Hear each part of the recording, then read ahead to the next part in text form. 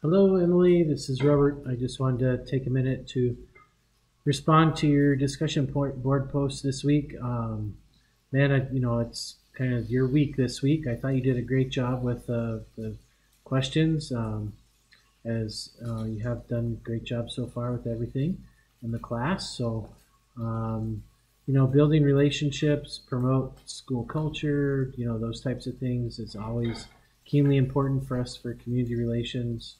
The idea that you hit on the trust, collaboration, humanization, and honesty is just spot on. With respect to public relations in schools, and then focus groups are keenly important, and the way that you described the focus groups with what Kowalski has as the defining process and how they're used with staff, students, parents, graduates, community partners, just trying to make the school a better place.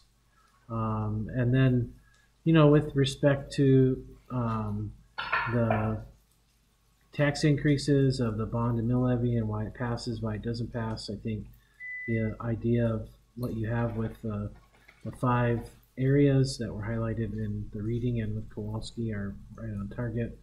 And then obviously, you leading the way with respect to working with districts in their crisis plan. I mean, you're the go-to person with that. So really good answer. It's right up your alley with what you do every day. So great job again, and great models for all of us to follow with respect to the crisis plan. So thank you very much, and good job.